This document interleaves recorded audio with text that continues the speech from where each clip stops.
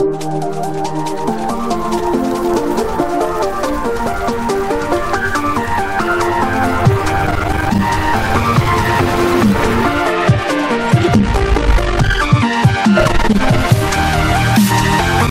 I'm Ellie, and today I'm going to be complaining about catcalling and street harassment. Jesus Christ! Look at all the pink you have!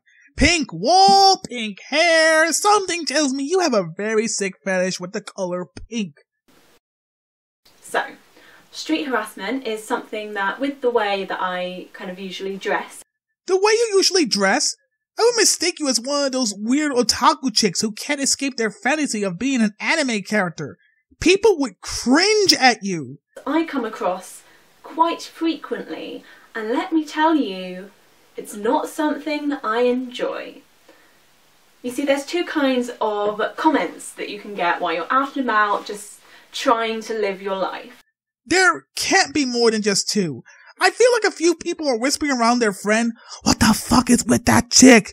She looks like her entire body has been fused with pink paint."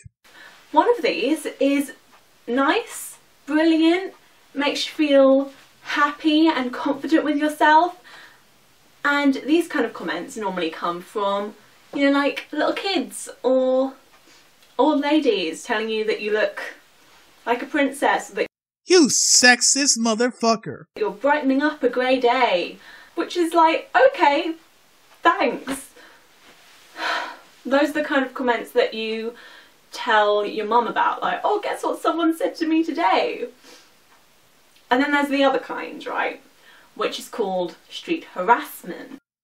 Your definition of street harassment is very, very vague. I should know because I made a few videos about catcalling. I said this once and I will say it again.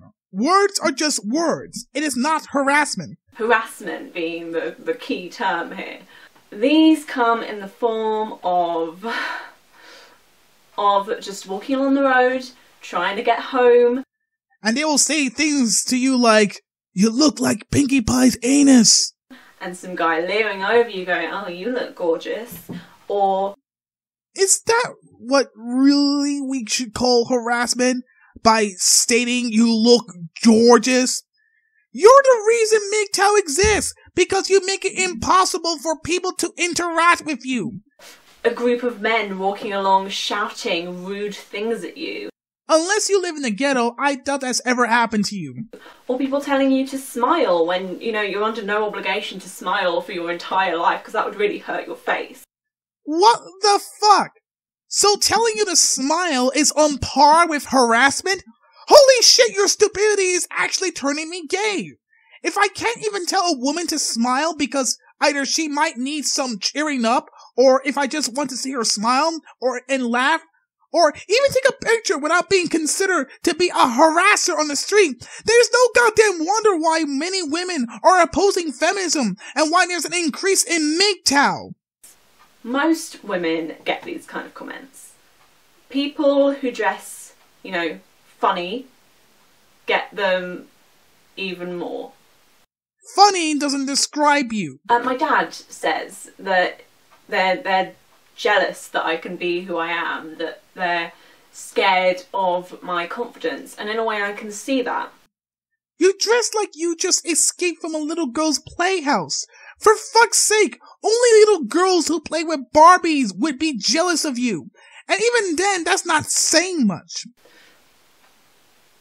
But that doesn't mean that it's any less, like, threatening when you're just walking along the road, living your life by yourself, trying to be, a functioning human being, and people are trying to stop you from being a functioning human being. You know regular human beings work, right? They ignore comments that they don't like. You don't like someone's comment, then you know what, just move on. People are trying to silence you and stop you from being someone who you are. And when I say people, I mean men and boys. And you're totally not a sexist for that statement whatsoever. The sheer numbers of, like, grown men who feel like it's okay to taunt and leer at and generally victimise, like, teenage girls just normal teenage girls just trying to live their life, which is disgusting. What if these girls like the intention? You don't know that.